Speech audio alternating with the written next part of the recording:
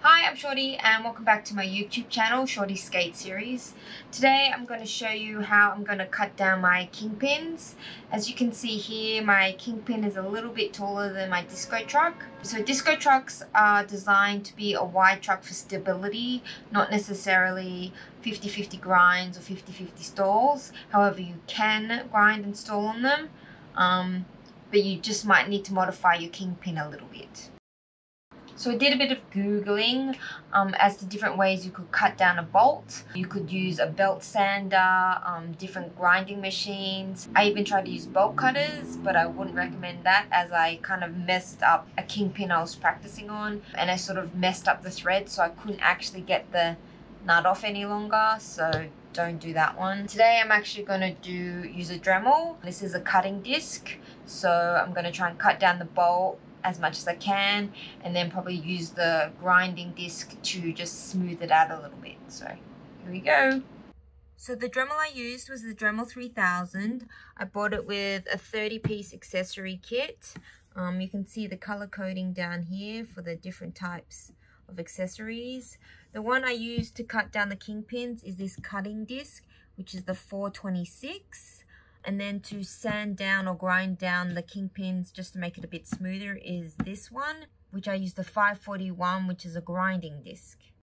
As always, it's safety first. Remember to use eye protection when using a Dremel so that the metal shavings don't fly into your eyes. So I thought the best technique would be to come at the kingpin at all different angles, so that's why I took off my disco truck axle and the wheels. This was my first time using a Dremel, so I was very cautious. So I was getting a little nervous as I got closer to cutting through the kingpin, so I decided to get some pliers and try and break it off, which ended up being successful. Then the rain started to become a little bit heavier, so I thought I would stop and wait for it to finish. By the time it finished, my husband Bubba came home and he really wanted to give it a go, so I let him. He was able to cut through the whole kingpin just using the cutting disc. It was also his first time using a Dremel. By the time he got to the second boot, he was able to just cut through it in a single go rather than having to rotate the boot around. So we could have just left the kingpins as they were, as the cut was quite level, but me being a perfectionist, I wanted to make it super smooth. So then we changed over the Dremel to have the grinding disc, and we just did a little bit of grinding to make it flush with the kingpin nut.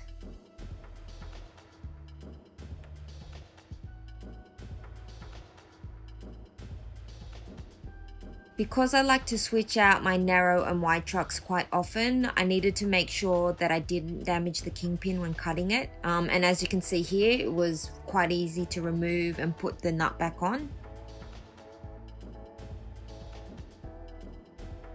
So this is what it looks like with my disco trucks assembled. So you'll notice my kingpin is still just a tiny bit higher than my disco truck. But as you'll see from the following video clips, it doesn't impact me on doing my 50-50 grinds on rails, boxes, or mini ramps.